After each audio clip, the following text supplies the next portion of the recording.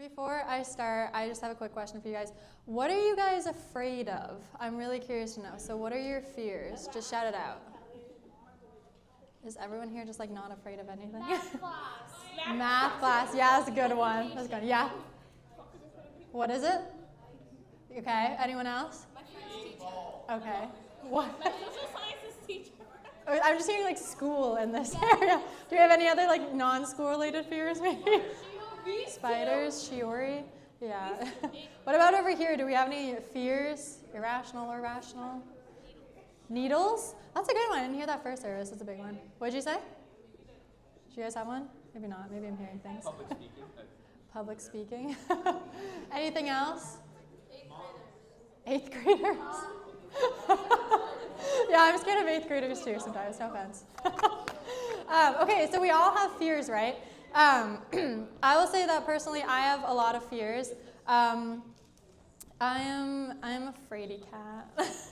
That's what I am. I have a cat. You have a cat? Cats are scary too, man. McDonald jumped on my head. Oh, cats can be scary.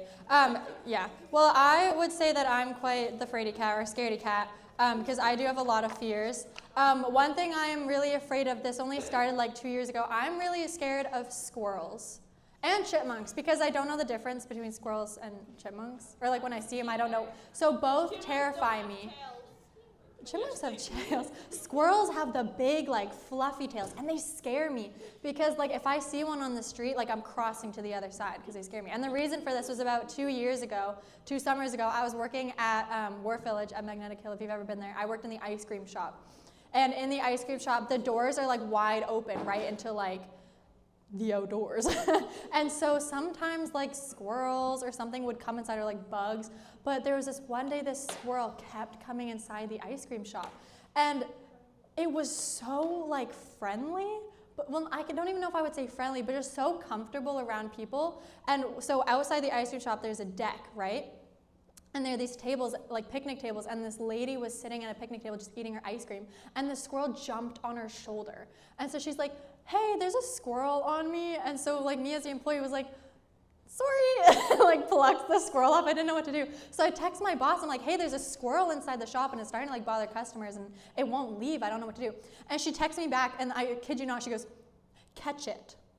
And I was like, you want me to catch this squirrel? So she told me to use like one of the big ice cream buckets we have and legitimately just catch this squirrel.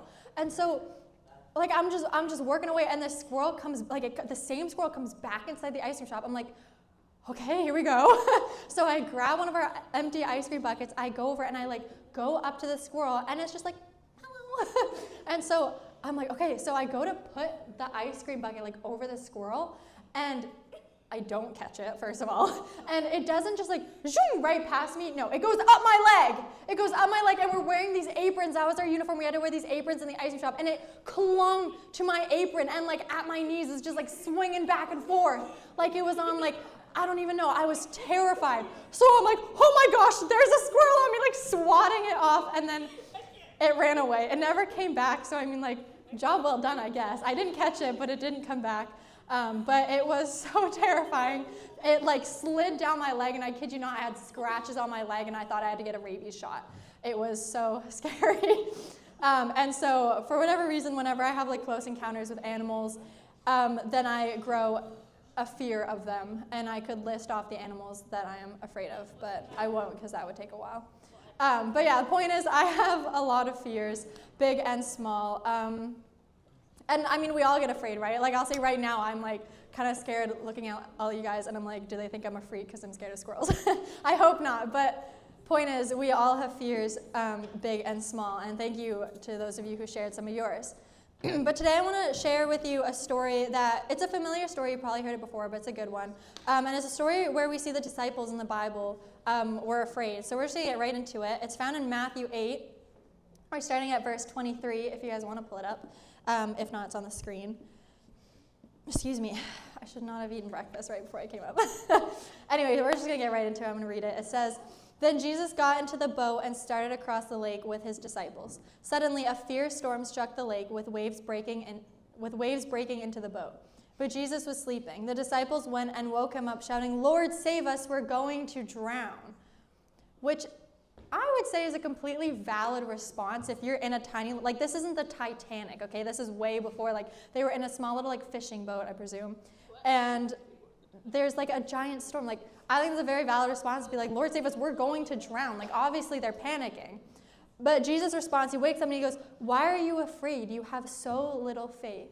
Now, if I were in a boat and there was a huge storm and I thought I was going to drown, and like say I'm in the boat with Annabelle, okay? Annabelle and I are in the boat, and she's asleep, and I think I'm gonna die, and I'm like, Annabelle, wake up, there's a giant storm, and she goes, Shiori, why are you afraid? Like, it's fine. I would probably slap her in the face, to be completely honest, because I'm terrified, and if you look outside, obviously, she's so offended right now. Obviously, I'm afraid, right? So I'd be like, Annabelle, why would you say that? But that's what Jesus says to them. He says, why are you afraid? You have so little faith. And then he got up, and he rebuked the wind and the waves, and suddenly there was a great calm. The disciples were amazed. Who is this man, they asked. Even the winds and waves obey him. So the disciples were obviously afraid, I think completely valid reason. They think they're going to drown, right?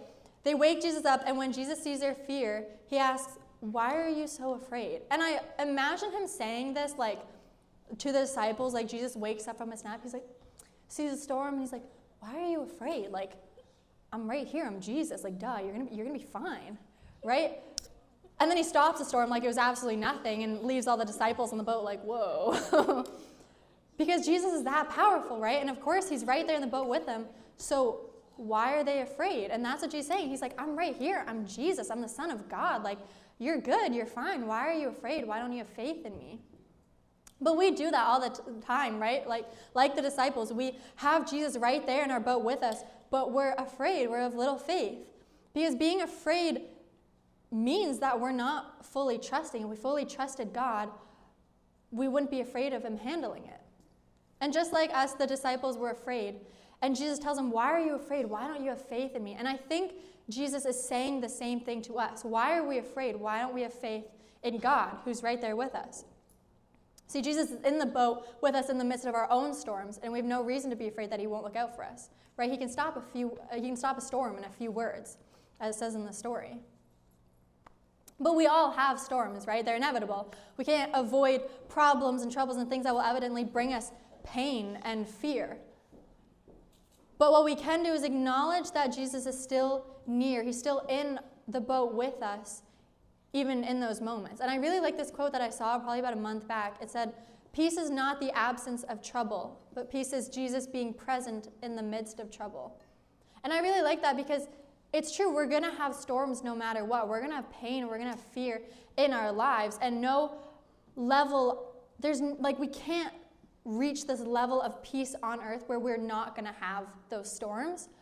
But we can invite Jesus into those spaces where we have fear and we have trouble and feel his peace through that. I think it's really misleading to say that, when we follow God, we trust God, our lives will be perfect, because that's entirely untrue. On earth, as humans, we're going to have pain, we're going to have fear. But we can get through that, and we can handle that when we lean on Jesus, because we can't get through it on our own. And the Bible says that. The Bible says that God will give us peace. And I really love the Psalms where David talks about the peace that God brings him. I think it's really beautiful. And Psalm 23 is a very famous psalm, but I'm going to read it right now. And it says, the Lord is my shepherd. I have all that I need. He lets me rest in green meadows. He leads me beside peaceful streams. He renews my strength. He guides me along right paths, bringing honor to his name. Even when I walk through the darkest valley, I will not be afraid, for you are close beside me. Your rod and your staff protect and comfort me. You prepare a feast for me in the presence of my enemies. You honor me by anointing my head with oil. My cup overflows with blessings. Surely your goodness and unfailing love will pursue me all the days of my life, and I will live in the house of the Lord forever. And while I know that's a very famous psalm, I find it really beautiful and really reassuring to know that God takes care of us. And, we have no reason, we have no need to be afraid when there's such a powerful yet loving God who watches over us and who can give us his peace. And yet we see this, we read this in the Bible, right? We know this and we learn to believe this, but yet we still have fear in our lives. We're still afraid. We all are. And it's hard. Like when I'm afraid, it can be so hard to trust God's plan for me and trust that things are going to be okay, even though I read this in the Bible, right? And I've been told my whole life, like, you don't need to be afraid. God is here. And while I know that and I believe that, it's hard. Can we agree? Like, it's hard, right, when we're afraid to not be afraid. Like I said at the start, like, I have a lot of fears. I'm a worrywart. I'm a fraidy cat. That's just the way I am. And for a lot of my life, I'd say I felt kind of stuck or trapped by anxiety and fear. It's something I kind of conceal, but deep down, like, I have insecurities, I have fears, and sometimes I really feel trapped by that. And even there are nights now that I just lie awake thinking about everything that I'm just afraid about, and it's so consuming and overbearing. And it's a really frustrating feeling, I'd say, feeling like you can't trust God or just struggling to do that, because it is really hard.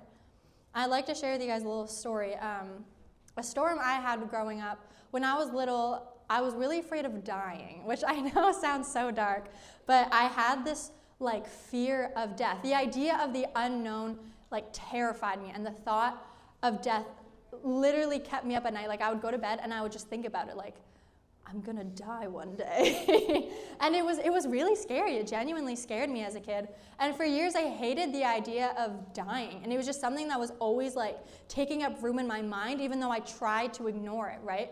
And even though I grew up being taught and believing that when I die I would go to heaven if I followed Jesus and accepted him as my Savior, I still had that fear. And I had to remind myself constantly that my fears were lying to me. That I didn't need to fear death, but I needed to replace my fear with truth. And that was a lesson I had to learn over time. As my fear grew, I couldn't just rely on my own understanding, rely on myself to get through this, but I needed to replace my fear with God's truth and lean on God to overcome this fear that I had. And even now there are nights when I lie awake just afraid of whatever, right? We all have just things that bring us anxiety, bring us fear. And it can be anything, and sometimes it's nothing. And I'm sure you guys can relate to this. We have days where, like, everything's fine, and yet I just feel so panicked, or I'm afraid, or, you know what I mean? Like, it's just, you're just hit with this anxiety, and it's overbearing, and it's overwhelming. And I'm sure you've all had those moments in your life where you're just overcome with fear, and you can't control it, and a lot of times you can't explain it, and it's a really sucky feeling. Let's just be real, it is. And okay, so for me personally, my default reaction when I'm scared is I cry. Straight up, when I'm scared, I just want to cry. And maybe for you, maybe you cry, maybe you just keep it inside, maybe you get angry, you know, whatever it is, we kind of have our reactions. And I can think of so many like times where I've just spent days and nights just like crying and breaking down in fear over so many different things, right? Like fear of the future, fear of something I did wrong or something I did in the past and the consequences of that, fear that I'm not enough, fear that I'm not loved. And maybe you have those fears too. And the truth is that fear is a result of our lack of trust in God. Because we need to trust God that when he says, like, you're loved, I have plans for you, I'm not going to forsake you. But then we believe something else. And that's where our fear comes from, that we believe that, what if nobody loves me? What if I don't have a future? What if I'm not going to be successful? But God says, no, I have plans for you, and I've got you. And we've got to replace our fear with that truth, with his truth, that he's going to pull us through it. When we're afraid, we need to bring that fear and those thoughts and those feelings to Jesus, who we have acknowledged is in the boat with us. And we need to replace our fear with truth. And by knowing this truth and believing in it, that is what gives us peace. It shows us that our fears are lying to us. And one of my favorite verses right now touches on this, and it's a verse I say to myself all the time, like in my head and out loud. Whenever I feel like just throughout my day anxious, or, you know, there's just this thought like going through my mind, I say this verse over and over again. And for me, that is my acknowledgement and my reminder that Jesus right here in this moment, even though I'm afraid, is here with me right now. And I don't need to be afraid. And actually on Friday, I had like this huge math test, and I was so stressed Friday. And I had a Red Bull, which was a mistake. And so I was just so filled with like anxiety, and I was like, oh, I'm not gonna do good on my math test. I have so much homework, my sermon's on Sunday, and I'm still not finished. And then I was like, right now what I'm doing is exactly what I'm gonna be speaking about on Sunday, right now.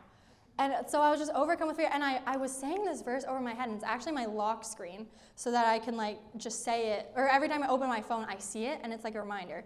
And I have a different translation on my phone, but it says, in the multitude of my anxieties within me, your comforts delight my soul.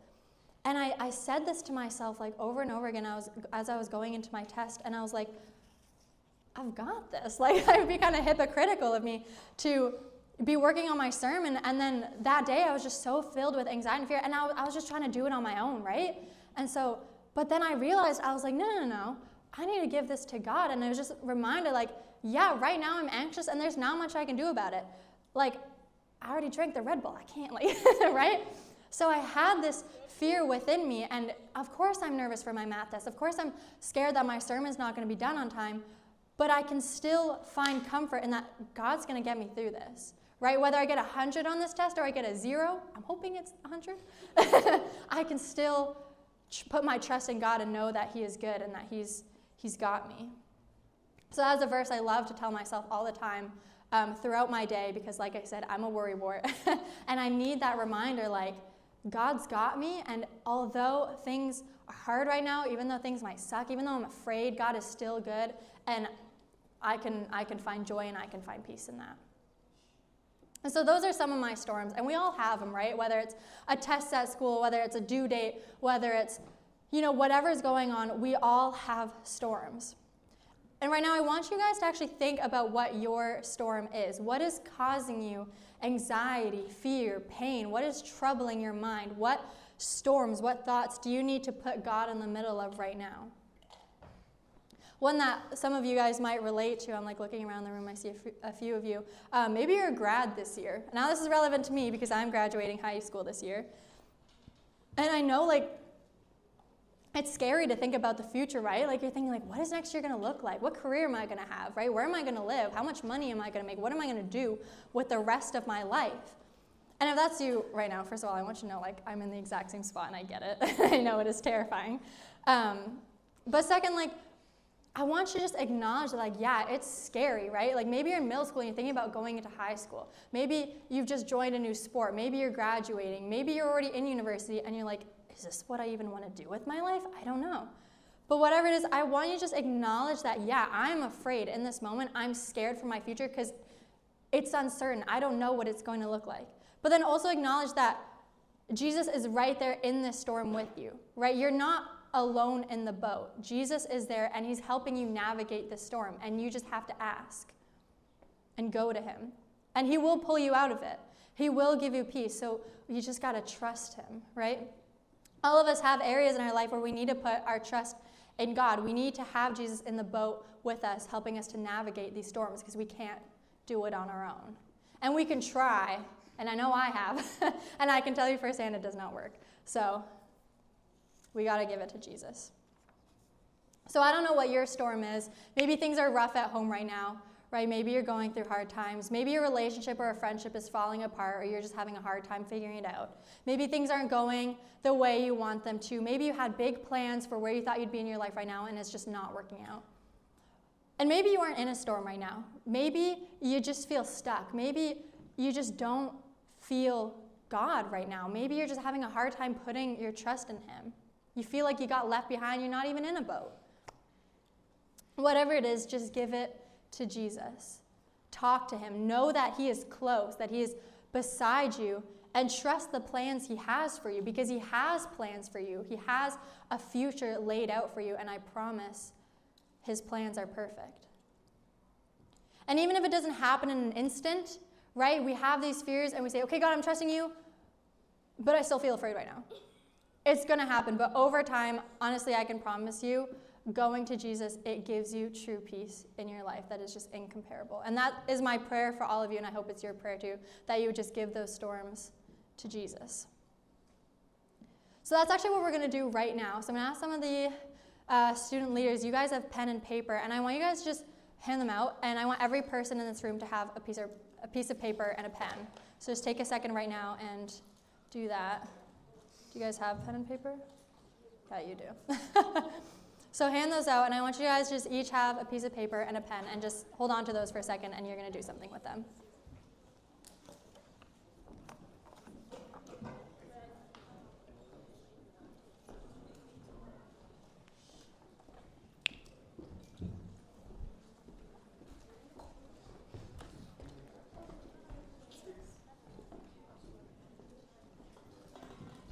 And as you're getting this piece of paper and this pen, I want you to think about what your storm is.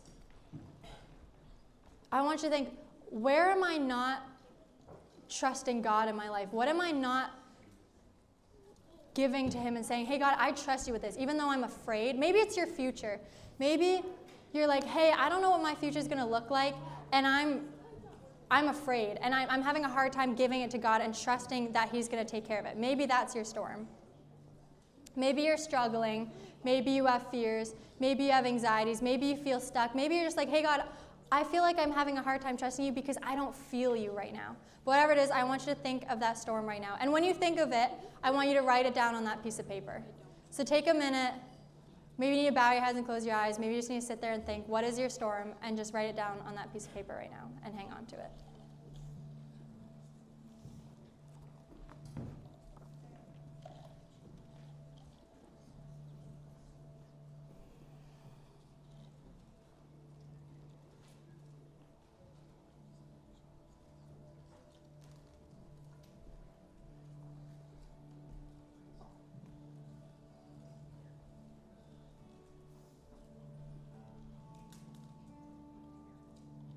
So think of your storm. Think of that area in your life where you're not trusting God. And maybe it's more than one. And if that's the case for you, go ahead, write down as many as you like. Write down 1, write down 10. Think of your storm and think about what area of your life you need to pray over and just give it to God and say, hey, God, I'm really struggling to trust you with this. Hey, God, I have a lot of fear about this part of my life. Something's going on right now. I'm going through something. I'm really scared of this. I have this fear that's just consuming my thoughts and my mind. I want you to write that down.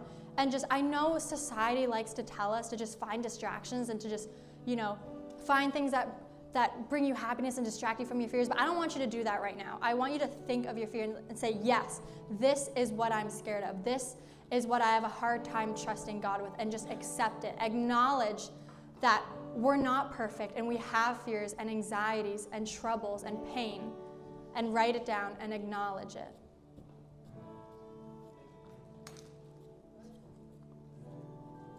So once you've thought of your storm, you've written it down, I want you guys to close your eyes, bow your heads, ignore all the distractions around you. If someone's still writing, that's okay, keep going. But just delete the distractions, ignore your neighbors. And I want you to just take this moment and pray over that storm. In fact, I want you to take that piece of paper and I want you to hold it up as if you're giving it to God. So take that piece of paper when you've written your storm, hold it up, and just pray to God and say, hey, God, I'm giving you my storm. This fear that I've been holding on to that has been consuming my thoughts and my mind, I'm giving it to you. Hey, God, this thing that I really want to hold on to, but I know I can't control, I'm giving it to you, God, because I know that you can control it, that you can take care of it, that you've got plans for me, that you love me, that you're not going to forsake me, you're not going to forget about me.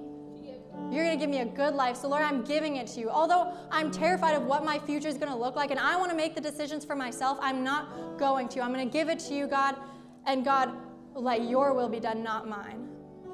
So hold up that piece of paper, your storm, and just pray over it, guys. Ask for his guidance and his peace. Say, hey, God, I need your peace right now. I need your comfort. I need you to reassure me and show me that things are going to be okay. And if I have to wait a week, if I have to wait 10 years, I will. But Lord, I'm trusting you that things are going to be okay. I don't know what the future is going to look like. And it's scary. And it might not go the way I want it to. But I'm trusting you, God, because you're not going to let me go. So take a few minutes right now, guys, just in silence.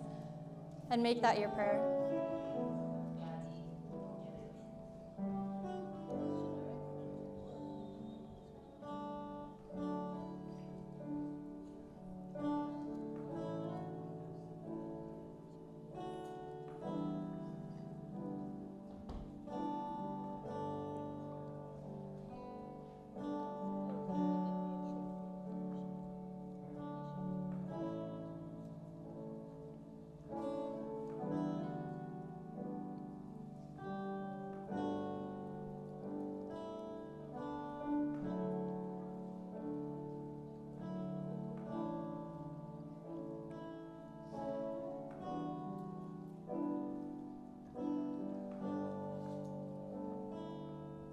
So if you need to keep praying, keep praying. But something else I really want to encourage you guys to do is if you have a friend next to you, pray for them. If you're just like, hey, what are you struggling with? Because honestly, there's no shame in our fears, right? We all have things where we struggle. We all have our fears, our anxiety. And I want you guys to pray for each other. I want you guys to just be honest about it and just say, hey, friend, what are you struggling with?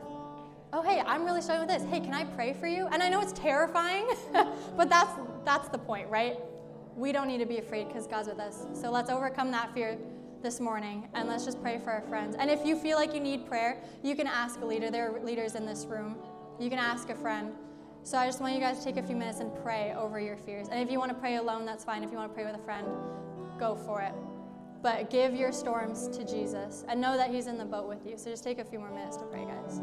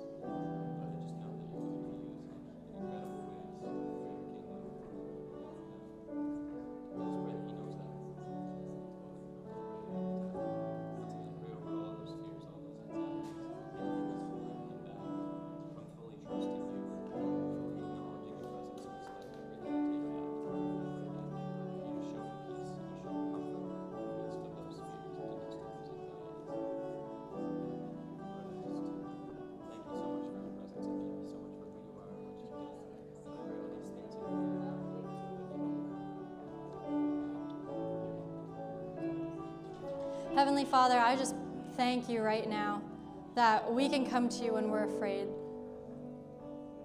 Lord, you are good to us. You are faithful. You love us. And that is so evident because you give us peace in the midst of our storms. Lord, you are right there in the boat with us, that when we are afraid, we don't have to hesitate. We can go right to you, and Lord, we can just give it to you. And in return, Lord, you give us peace. You guide us. Lord, we don't want our fears to control our lives. But we don't want to be constantly overcome with fear and anxiety because it's hard. And God, you know that. You understand that. And you know what storms each and every one of us has in our lives. And God, you look out for us. And so I pray over everyone in this room, Lord, that when they are afraid, when they have storms, they would bring them to you, God, and just say, I'm trusting you with this. Although it's hard, although it feels like I don't know if I'm going to get through it, although it's out of my hands, Lord, it's in your hands now. And Lord, I trust you. So God, I just pray that that is everyone's prayer. God, I thank you for your goodness. I thank you for your everlasting peace.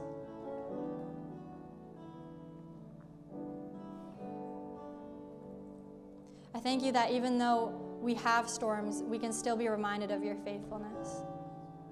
I thank you that even though it can seem like there's so much evil in this world, God, you are still good. That things can be going so wrong, but God, you are still good. And I hope that these students remember that even though everything else might suck, God, you are still good. You are still present. You're looking out for us. God, I pray that that would just resonate in the hearts and minds of these students.